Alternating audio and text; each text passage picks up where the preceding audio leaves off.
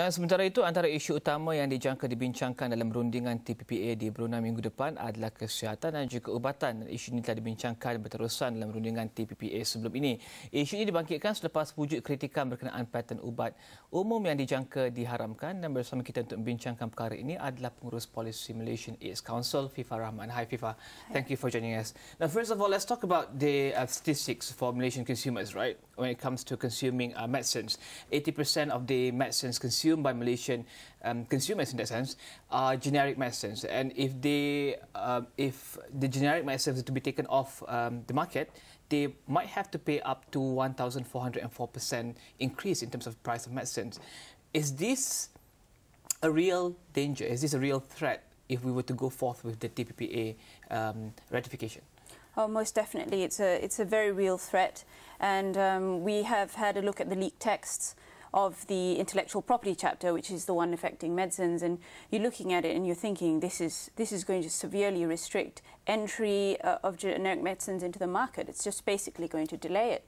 And when you think about the average household income of Malaysians, it's about 4,000 something ringgit, and these are government statistics. It's just maddening how people are going to have to pay patented prices, which can be up to double or triple of their household incomes. And what kind of generic medicines are we looking at right now? Because I think maybe you can share with the viewers what are the generic medicines that they are paying at a very low price compared to the original patented medicine, which can maybe cost much higher. Okay, well, I'll give you the example of HIV, because at the moment, for first-line medicines, all of them are generic, and before that it costed much more, almost 5 times more. So right now it's the HIV medicines that are procured by the government are all generic, and they're 1/5 of the price, and the government saves a lot of money from that. And you are also part of the negotiating people in the negotiations, right? And you've also went to the stakeholders day, if I'm not mistaken. What are some of the issues raised by stakeholders when it comes to issues of patented medicines and healthcare in that sense? So I attend the negotiations as a stakeholder, and the main issues that are raised in regard to medicines is the patent extensions. So we know that originator medicines, they have a patent for 20 years at the moment. So what they want to extend that by 5 years automatically. And if there's a new use or new form of the medicine, so if they change it into liquid form, or they make it heat stable, or you can eat it the whole day without food, or change it in some form, it tracks another 20 years. So the patent extensions are insane. It could be 20 plus 20 plus 5. So that's 45 years of you not getting affordable medicines. So that's one of the issues. And the next one is data exclusivity. So data exclusivity means that the data about that medicine is exclusive to the originator company. So even if we have a public health emergency and the government orders the medicine in by virtue of what is called a compulsory license, because that is used during health emergencies, order the medicines in, medicines arrive at Port Klang, but because of data exclusivity, it can't be registered. And when it can't be registered, Malaysians can't use it. So basically, I always say it's a trade agreement that kills, because the medicines can't reach the people, unless, of course, you use the originator medicines, which we can't afford.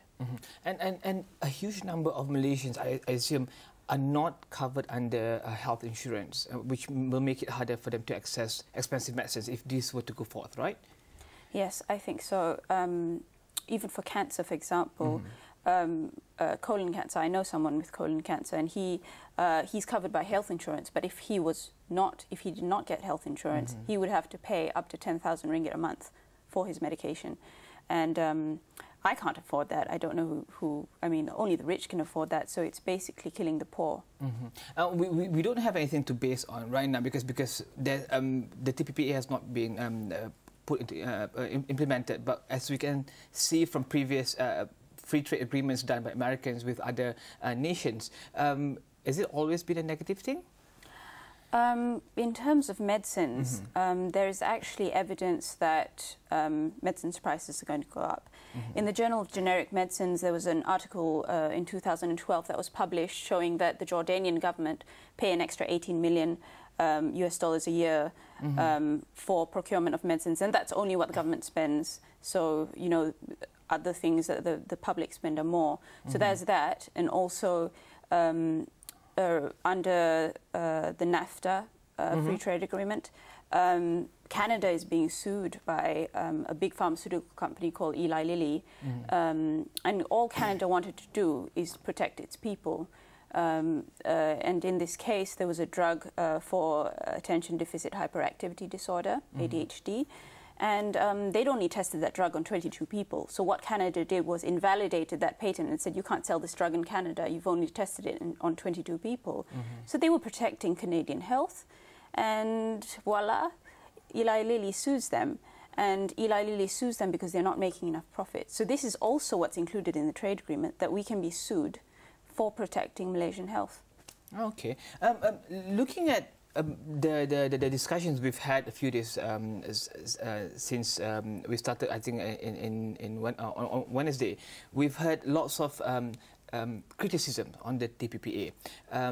Would you be able to provide us with an alternative, seeing that we have to move forward, we have to be part of the whole global trading community? If we were to forgo with the TPPA, and maybe is there an alternative to it in terms of making sure that we move forward, do a trade agreement, and also at the same time making sure that health and issues such as patented medicines can be resolved in that sense? Well, I'm not an economist, but there are opinions that it would be better for us to engage in trade agreements with Asian countries, and that would make us gain much more, and we wouldn't have to comply with everything the United States wants. But the TPPA, if it has excluded things like medicines, which trade should not touch, things like environment, which trade should not touch, I don't see why, when all of these things that impact our lives and our livelihoods and our health are taken out, and if it's purely trade, I don't see why it can't go forward. But then you've got to think about the fact that there's 29 chapters and only 5 or 6 are about trade in the TPP. And I think we should also talk about the investors to state dispute settlement. You've mentioned something just now about Canada. Yeah. And will this be also included in the TPPA? Do you foresee that? Yes. I've heard some positive things about this being a scary thing from people who have some say in this. So I'm going to maintain a positive stance on that. I'm hoping that they will say no to ISDS, because ISDS is a real threat to sovereignty. You can't regulate. You regulate to protect health, you get sued. You regulate to ban junk food advertising, you can get sued by the junk food company.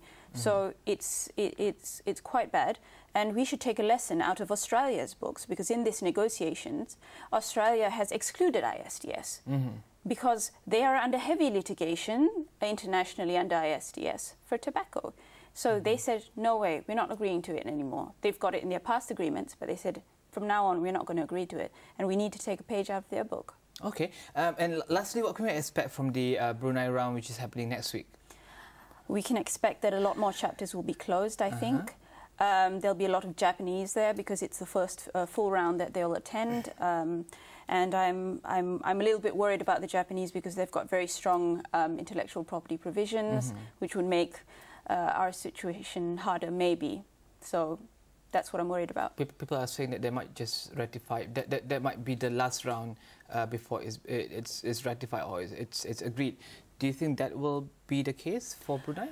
I worry that it will be. The rumours are that Brunei might be the last full round, and then after that they might just have bilateral meetings between countries and intersessional meetings. Japan only has one session, so how? One full session, yeah.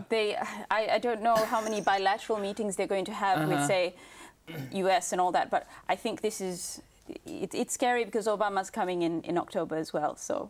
So everybody has to be geared up for Obama's visit. Yes, that's right. Thank you very much, FIFA. Tadi FIFA Rahman, Pengurus Polisi Malaysian AIDS Council, membincangkan tentang ubat umum ataupun generic drugs dan juga kesannya jika TPPA dilaksanakan di Malaysia. Kita akan berhenti berehat seketika, kembali selepas ini.